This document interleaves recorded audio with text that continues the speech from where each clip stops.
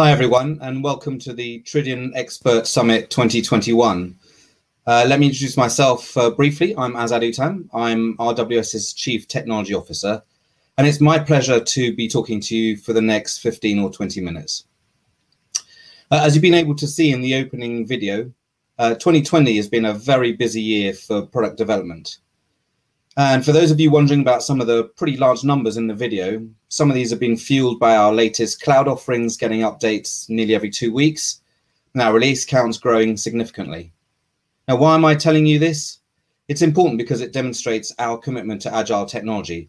It's genuinely at the heart of everything we do, and it's a question I'm often posed.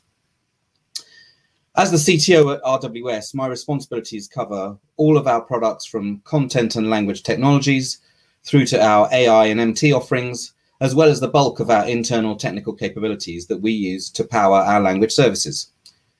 During this session, I'd like to take a look at what we've accomplished together, and more importantly, where Tridion's future is heading. Let me start with the overall RWS view. As you know, we use technology to improve the way we do business and how we deliver our services. And of course, this extends to the software products we offer. We've built a deep bench of expertise over the years in language and content management alongside artificial intelligence.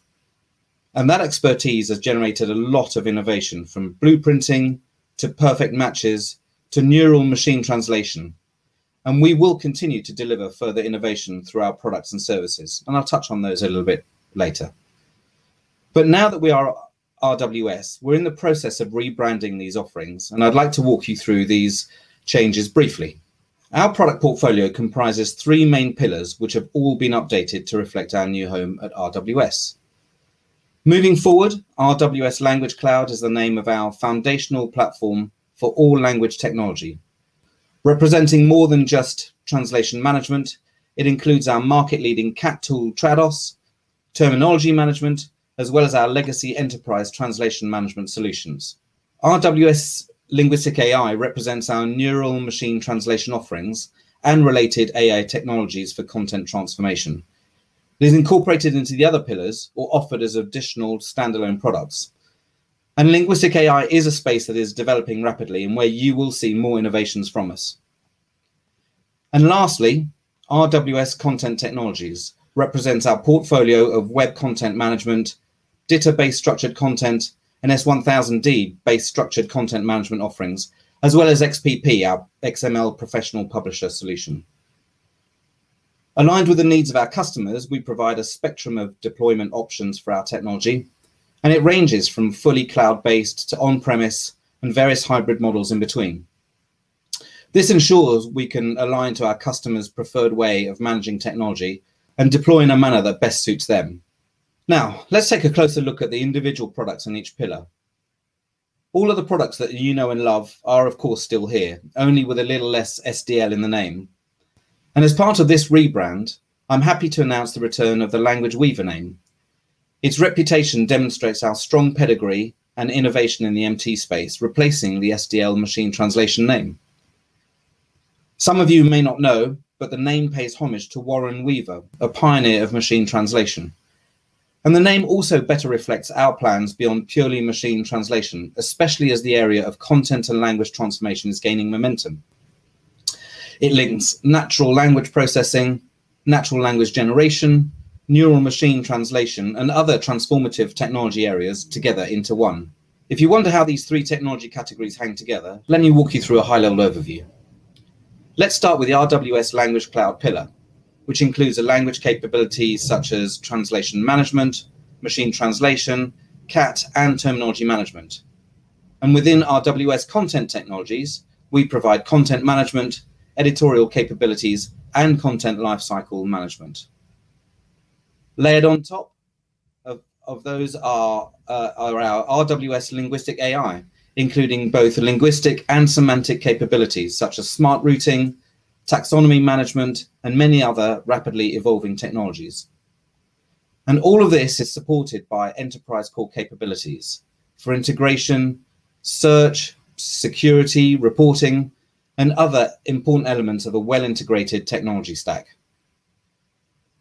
Now, on top of these 3, We help create and build a wide range of solutions to solve specific use cases, ranging from website management to internal comms to support, and all the way through to industry-specific solutions such as data discovery or connected healthcare. As you can see, our platform is built for organizations that consider their ability to manage content and translations on a global scale as critical to their business. And they also want to leverage innovations in automation and machine learning to streamline their processes. Now, even though there's a lot to tell about our Language Cloud, Trados, and Language Weaver offerings, today I want to focus on RWS content technologies and specifically on Tridion. If you're interested to hear more about the other parts of our portfolio, please watch the on-demand version of my keynote at our Connect event, which you can find on rws.com. Now, today, Tridion brings together over 2 decades of web and structured content management, combining Tridion sites and Tridion docs into what we call our intelligent content platform. As you can see through time, both types of content have landed in a similar place.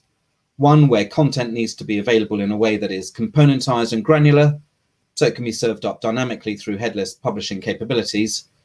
And the content consumer doesn't really care whether he looks at structured or unstructured information.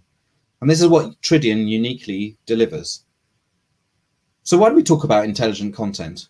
Well, given the need to manage content volume, quality, and fragmentation, we need the help of semantic technologies that give meaning to content. And that way, technology can automate a lot of the mundane work involved in managing ever-growing volumes of granular content. And at the point of delivery to customers, the content needs to become more fluid so that it can flow anywhere based on headless delivery and rich metadata and be delivered in a personalized fashion. Now, with that in mind, let me talk a little more about the Tridion roadmap. Across the Tridion portfolio, which consists of Tridion Site and Tridion Docs, development effort is focused on 3 main themes. And let's start with semantic AI. As you know, one of the big problems with content is that there's simply too much of it, both for editors as producers and also for us as consumers. The problem we need to deal with is about identifying what already exists so that we don't recreate it, and at the same time being able to find it in a clever way, even if we don't know exactly which words or terms to use. Ultimately, we're trying to serve the more relevant content-based information based on their intent. Now, through an OEM partnership with Semantic Web Company, Tridion will be the first content management platform on the market to natively embed semantic technologies to solve these challenges. Tridion will provide support for external ontologies and taxonomies, allowing end users to quickly and consistently tag information with the right concepts. This is enabled by a new automated smart tagging feature that uses natural language processing and confidence scoring. Of course, there is also support for multilingual taxonomies, and with human validation, this allows the editor to stay in control. Now, the great benefit of these new capabilities is that end users can reach their goals more quickly through smarter search that takes into account related concepts. An example is shown on screen where somebody searching for calf is provided with content that uses other words to describe the same topic. These new semantic capabilities will be available for both Tridion Docs and Tridion Sites, turning Tridion into a truly intelligent content platform. And again, to learn more about semantic AI, please attend Andreas Blumau's session from Semantic Web Company to learn more on knowledge graphs and the underlying technology behind this. The second theme that I want to talk about is that of a new UX. After the successful first release of the new Experience Space UI in Tridion Sites 9.5, we're now adding more advanced editorial use cases to it. We've applied user research to obtain feedback and insights from our customers to validate our assumptions and build the right product. Designs, user interactions, and UI controls are shared between Tridion Sites and Tridion Docs to ensure a consistent look and feel to the Tridion portfolio. And for Tridion Docs, we continue to improve collective spaces, especially regarding the reviewing of documents. And we're also working on a modern and simple UX called Organized Space that will replace the current web client. I'm sure you will like it as much as we do. And the third theme that I want to talk about is that of core technology. An ongoing theme for Tridion is continued updates to our core technology, removing roadblocks to modernization.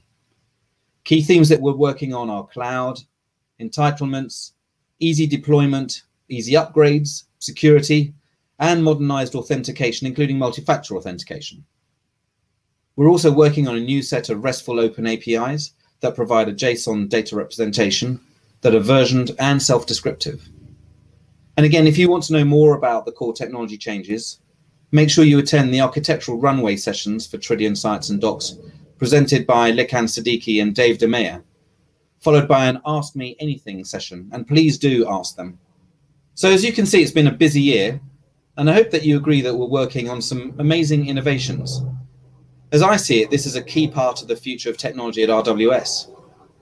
Each product in each pillar will continue to be improved and provided with seamless interoperability, while we also focus on tight integration between our product pillars. In addition to delivering cutting-edge products, we also provide innovative services such as our content supply chain advisory to help our customers get the most out of our products, while opening up service opportunities for our partners as well. And when we combine those services and products, we can jointly create amazing business solutions to solve our customers' content and language challenges at any scale. Now, before I wrap up my presentation, there's one more thing to share with you. This year marks a very special occasion. It's 25 years ago that the first version of Tridion went live under the name IPS. Now, I don't think anybody could have foreseen how the internet would change our world so dramatically. But acknowledging that Tridion has been able to ride that wave throughout all those years and still solve the content management challenges of some of the world's largest brands proves how the vision and technology that underpins the platform are still as solid today as they were 25 years ago. And to celebrate this special year, I'm thrilled to let you know that we have a special guest speaker today at TXS, Arjan van Rooyen, the founder of Tridion. And I hope I didn't mispronounce his name too badly. He's been kind enough to clear his diary to be with us today and celebrate this anniversary with us. So for me personally, and I trust you enjoy the rest of this TXS session and learn a few things, I hope that the next time I'll be able to meet you is in person, and I'll actually be able to see you personally and back the other way. And so with that, Arjan, over to you. Thank you, Azad. Thank you for welcoming me, and welcome all back. I'm really happy to see you all again. Allow me to take you a bit back in time. About 25 years ago, I was invited to the table of a multimedia team of the Dutch publishing group, including the Volkskrant, and they wanted to go live with their website on the internet.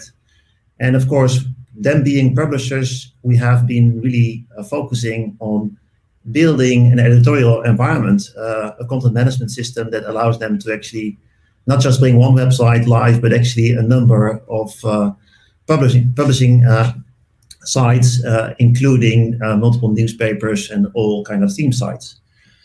So we started to build the first version of Tridion, at the time called IPS, Internet Publishing System. And it's really interesting to see that the concepts that we defined from the beginning are still standing. We started out with a component-based concept where we actually were separating content and design, applying a publishing method to actually go to prepare content from the editorial stage into the delivery environment, separating content and design, and applying design to it on the component level. So really great to see that the early fundamentals of this are still alive and seen. At the time, it was called pages and documents, which are actually nowadays the components that we have. And so really proud. If I look back at the site in '96, it's still it's still a bit dated. The Wayback Machine didn't support all of the imagery, as you can see here, but really great to see that this is still there as a fundament.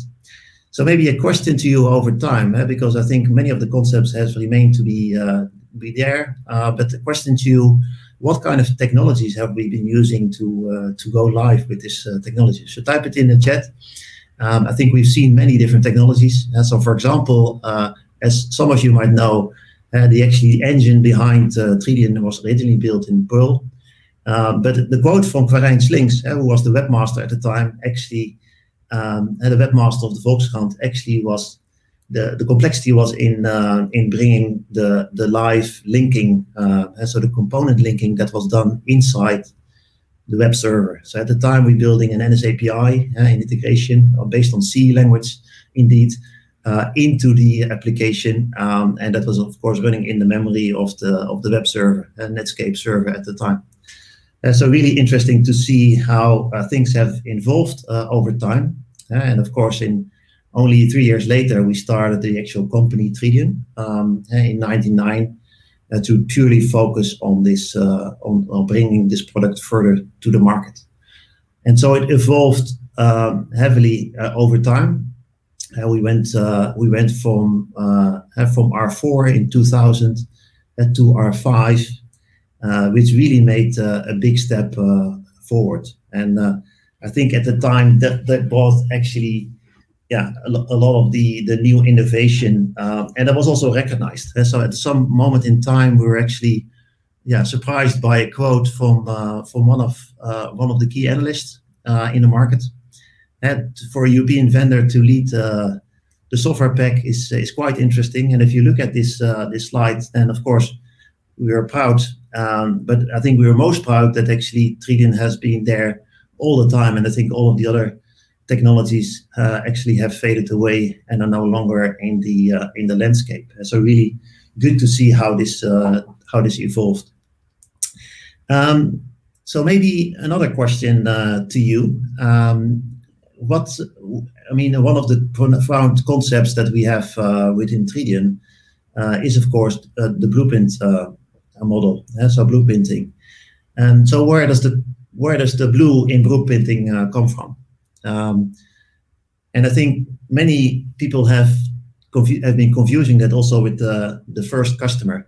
The first customer was actually the first launching customer of Tridion was actually Ericsson, where we launched the product widely. But indeed, blueprinting was first implemented with the customer KLM. And so the blue is actually a hint towards the blue of KLM. So really great to see that is still alive, of course, next to the name of Tridion.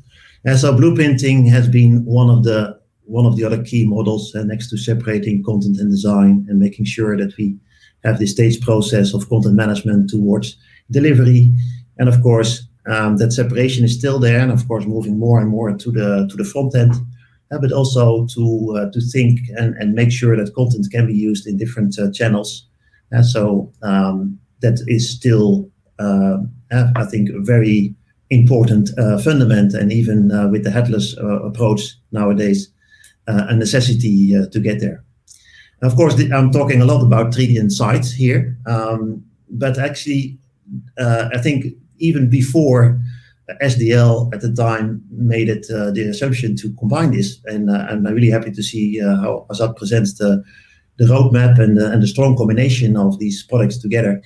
But it actually was already earlier seen in the market. We actually were part of a component content management report from Anne Rockley in 2009 that was both covering the Tridion docs and the Tridion sites technology in one report.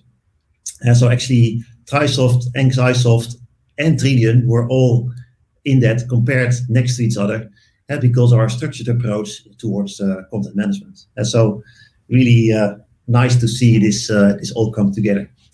So overall, super happy and proud that the community is so alive, and that RWS is taking Tridion so strongly forward. Super happy that the community is there. So with that, I want to hand over back to Alex, and looking forward to see the continuation of that strong community and see what the next presenter will bring there. Great, thanks, Arjen. That's really cool. As somebody who's only been at RWS or SDL for 2 years, it's it's great to see the history of the product and the success it's had over time. So very cool. Thanks for doing that for us.